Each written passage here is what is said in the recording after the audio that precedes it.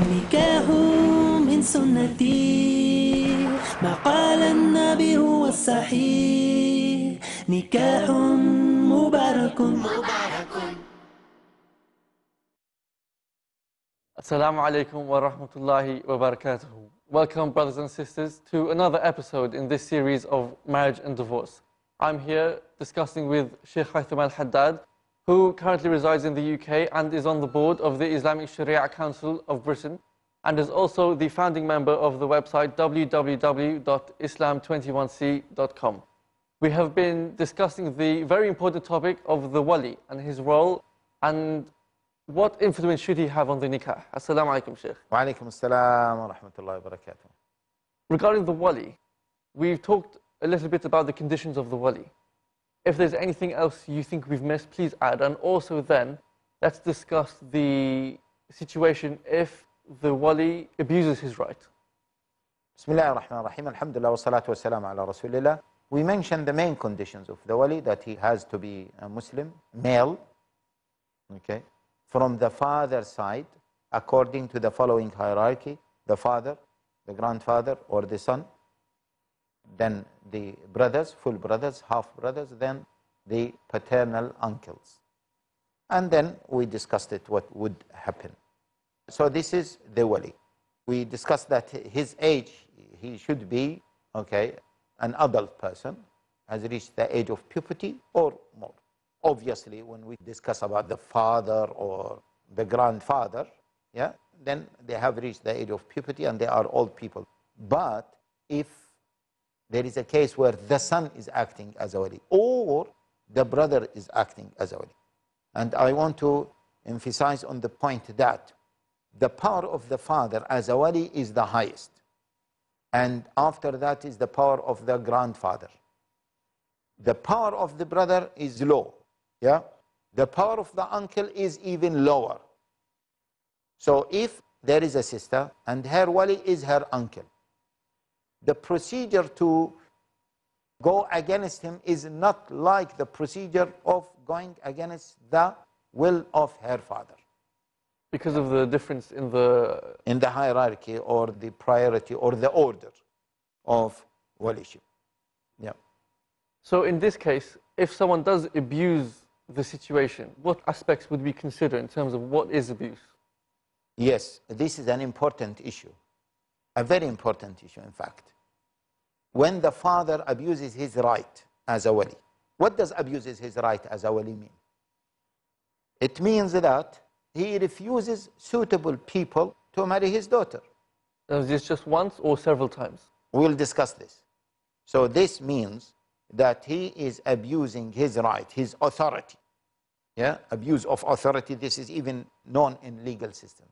He is abusing his authority as a father by refusing suitable people to marry his daughter, whom she is happy with. Yeah? A person proposed to her, she is happy with him. He came to her father, he said, no. Why? Why, uncle? He said, no, I didn't like you. And it happened. Or he might say, well, you are from a different class. Or you do not have enough money. Or you are not rich enough. We consulted the girl and she said, I'm happy with him. I'm happy with him. This is called Adl al-Awliya, a big musibah. Allah Jalla wa Ala mentioned it in the Quran. فإذا طلقتم النساء فبلغن أجلهن فلا تعضلوهن أن ينكحن أزواجهن. Yes, فلا تعضلوهن means don't prevent them, don't stop them from marrying what? Their ex-husbands if they agree between them mutually. And all the scholars agree about عضل النساء. And they describe it as we described. عضل النساء. If the father or the wali abuses his right, what does the woman do? Does Islam give her avenues, other avenues to get married because this is her right? Or Islam leaves her lonely, vulnerable by herself? No, Islam gives her other avenues to explore, to avoid this father who is abusing his Right. Now, the issue is, can she decide that he is adil now? He is stopping her from marrying whom she deserves or whom she is happy with. She can't decide by herself, otherwise she is what? Acting as the judge, the juror, and the executor. She has to refer to the mahkama. Yeah? The mahkama, the Islamic court. The Islamic court will look at the case. They need, and this is important, they need to get in touch with the father. The proper Islamic courts in Muslim world, they do this. By the way, unfortunately, most of the Muslim, or many Muslim countries, they are allowing now women to get married without the permission of the wali. They modified the marriage law so the lady can get married without the permission of the wali. In fact, in the contract of the nikah, I have seen a few from different countries there. There is no field for the wali. Very strange, subhanallah. Why? Because the pressure of what is known as women's rights. And they want to change, to redefine or change the family structure, the Islamic family structure, which is the cornerstone of the structure of the whole Islamic society. But surely by removing the wali, after everything we've spoken about, that's removing her right. It's against. Yeah, they think this is what we mentioned previously. They think that they are giving her more rights. In fact, they are putting her in more troubles. Yeah? They are putting her in more troubles. They are not helping her. Okay? As we have explained before. So, if the lady faces this situation, she has to refer to the Islamic court. Now, the Islamic court, a proper Islamic court that knows what it is doing. Why I'm saying this? Because in the West, there are no Islamic courts. We are, we as in Britain, the only country in Europe, in Western Europe, to be more specific and more accurate, who have something called Islamic Sharia Council acting as Islamic courts. So she has to come and apply to this Islamic court. She should not go to any imam who has no authority, because this is not the job of any imam. Yeah? And I have seen many cases of abuse of the imams or negligence of the imams. A lady goes to the imam and says, well, my father stopped me from marrying a suitable person. He immediately writes that you can marry. Where is the boy you want to get married to? This is the boy. Some of them, they say to her, do you swear by Allah that he stopped you from marrying a suitable person or this person? She says, I swear by Allah that he stopped me from marrying this person. Yes, go get married. I have seen so many cases like this. Sometimes even without any level of investigation. And wallahi, those imams are carrying crimes, in many cases against sisters. I remember a case of a sister, very miskeen sister, 18, 19. She came, she's asking for marriage dissolution. So I sat with her. What is your case, sister? You have this marriage. She said, what happened is I knew a boy in the college. College means before university. Yeah? So we love each other. But yeah, you know, because free mixing and this culture naturally happens. So he told me that we can get married. I didn't know. I just spoke to my mother and I found that my mother will never agree to this and my father will become so angry. And that's why we say the fathers have to be careful and have to be responsible and have to understand the feelings of their children as well. So what did she do? She, behind the back of her father, went to a masjid with this boy. And the imam carried the nikah. She said, I was in the upstairs, with a friend of mine and his sister. and the boy was downstairs, and they sent me, yeah, the form to sign. And I signed it. His sister pushed me to sign, and that was the marriage. No wali. No wali. Have they asked you, sister, about your wali? She said, no. Why?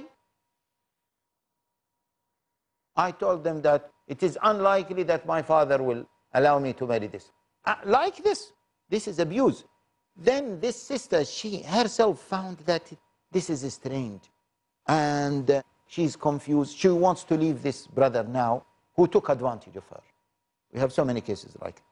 So the imam has to fear Allah and carry out a proper procedure to confirm that the father is actually, yeah, stopping his daughter from marrying a suitable person. Jazakallah khair, Shaykh. We shall continue, inshallah.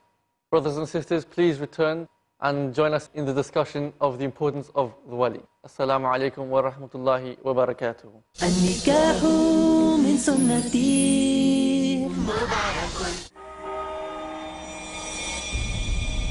Exposing the truth, dispelling lies. What are the differences between the teachings of the church and the teachings of the Bible? Do they really teach the same thing? Is the Bible truly the Word of God? For a comparative study of truth, join me, Arib Islam, only on Peace TV. Join Arib Islam in comparative study every Wednesday at 3:30 p.m. and repeat telecast at 2 a.m. Saudi Arabia on Peace TV.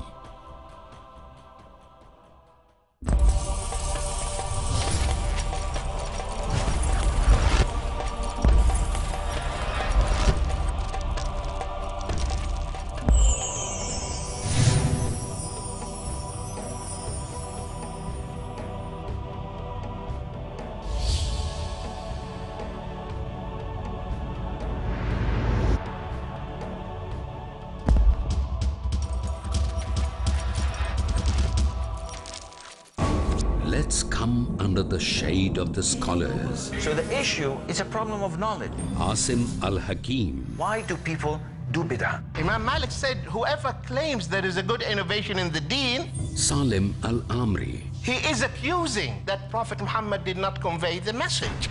Dr. Mamdouh Muhammad. If you know that the Prophet ﷺ did something and I do something else, you have to follow the Prophet ﷺ. Don't follow me. Abdul Rahim McCarthy. But if each one believes his goal is to please Allah, to follow the sunnah of Rasulullah sallallahu alaihi wasallam. Abdul Rahim Green. I think this really is to do with your internal state. Where does the Quran and Sunnah point to?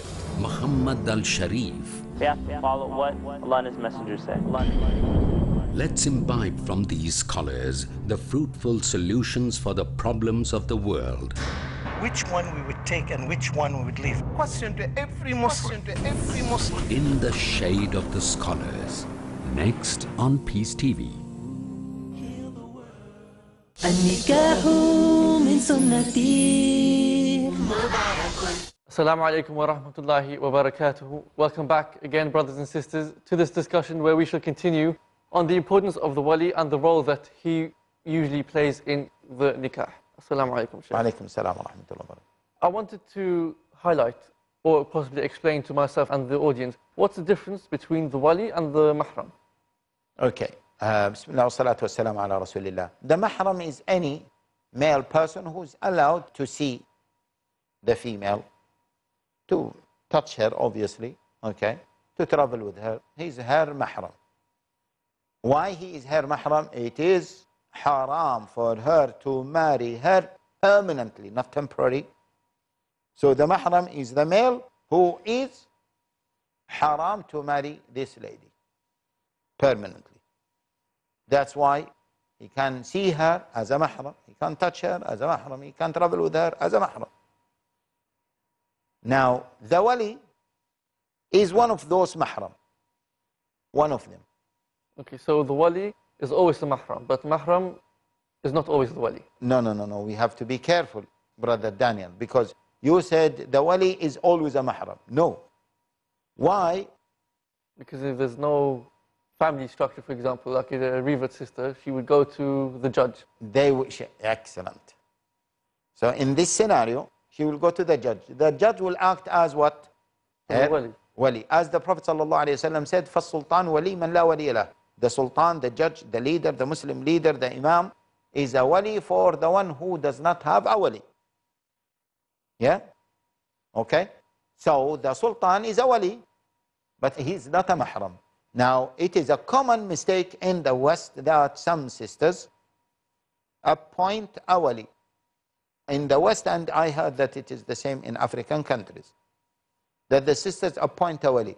As I said, a friend or the husband of one of her friends or something like this. And then she deals with him as she is dealing with her mahram. No! This is wrong and this is haram. This is haram. And even they discuss private matters. Then haram happens between her wali and herself. Yeah? No. First of all, don't appoint anyone as your wali. And secondly, the wali function in your case, sister, not to discuss private things with you, not even to discuss private matters with your husband. Once you got married, this judge who acted as your wali has nothing to do with yourself or with your private affairs with your husband. He, as a judge, he might help any Muslim who comes to him, or any Muslim, lady or male or female who comes to him. As simple as this. Is it clear? So that has to be understood by our sisters, because I found so many mistakes happening like this. La. The mahram is something and the wali is something. In this case, where the sisters, revert sisters, have no wali sisters, whatever, they don't have wali for whatever reason, they should do their own homework for finding the suitable person. They should not say, I appointed a brother as a wali, and the brother was going and investigating the matter. You can appoint someone to help you. He will not be a wali. Because once you say a wali, eventually you will start discussing private matters. And not only this, this person, he will have authority over you and over your husband. He has no authority over you, nor authority over your husband. All what he does is what? His role in the nikah. That's it. Yeah? Now, some sisters might say, I need to do my homework. Do it in your own way. Okay? Through this brother, you can do it, but not to say that he is wali, because he's not your wali. Before we move on, is there anything else that you can mention? For example, anything that you notice in your experience being in the Sharia Council that you think might be beneficial to the audience? Yeah, I always say to sisters, please, please, okay, don't avoid your parents. Your father is the most qualified person in the world to protect you. I know some sisters will jump. What about if the father abuses his right? Exceptions again. Subhanallah, exceptions again. Let us not discuss it. My dear sisters, wallahi, there is no man who will be keen to protect you, to protect your honor like your father. And after your father is your grandfather, or your son, or your brother. Okay? But the priority is, number one priority is your father. And sisters, please try to understand the views of your father. When he doesn't want to accept a man, just try to put yourself in his shoes. When you become old, you will change your thinking. Moreover, you can be easily deceived by other men. Okay?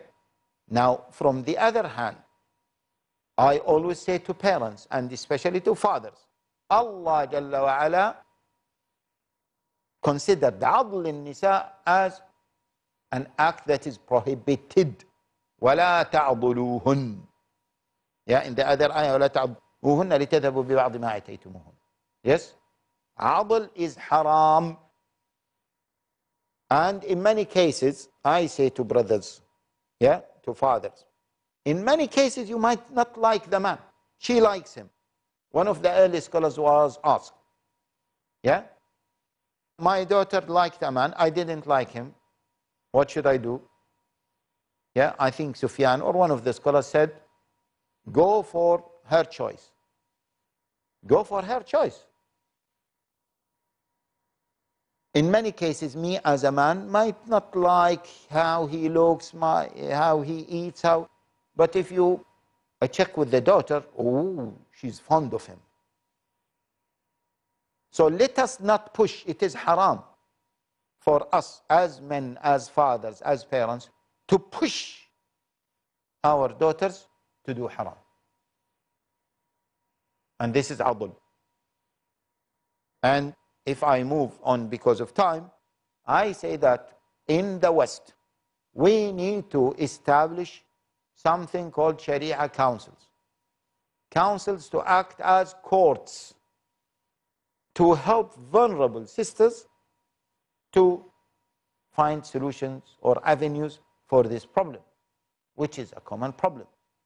And by the way, as I always say to journalists, yeah, non-Muslim journalists who either attack Islam or their newspapers and their media outlets attack Islam. And they always attack Sharia council. Yeah? And they say, we don't need Sharia council. I say, if you come to our Sharia council, for example, you will find that 90% of our clients are women. Have we knocked on their doors to come to us? No, they are knocking on our doors. They need us. So if you stop it, who's going to suffer? The women. The women whom you claim that you want to support. You claim you want to support women. Okay, support them. If you crack down on or close Sharia councils, yeah, then who's going to deal with these problems? And one of those problems is the wali issue. That's why we encourage Muslims in the West to establish Sharia councils to deal with matrimonial issues. Imams are not enough qualified to deal with Sharia council, and there will be conflict of interest because the sister might go to Imam and the Imam might be interested in marrying her. There will be conflict of interest.